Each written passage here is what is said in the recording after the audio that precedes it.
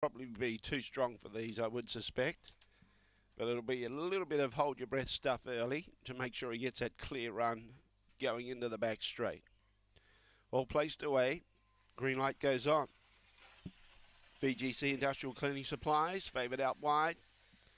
Away and racing. Oh, he missed it badly, $5,000. He needs to stoke up. He's got room to move, and he's charging around the outside. But Artistic Genius has got the lead. Here he comes now, $5,000. He's still got 3 lengths to make up, and he's getting closer with every stride. Sosibon, Justice Elite behind those. Oshkosh, Wayne, Viper's Mission. Still in front, Artistic Genius, $5,000. Favourite, too strong, too good. $5,000 beats Artistic Genius. Sosibon held on for third. Fourth was Speed Axel. Behind those was Oshkosh, Wayne.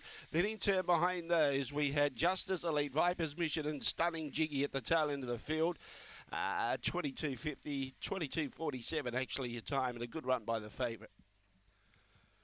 8 beats 5 and 7. 8, 5, 7. 22.47 the time.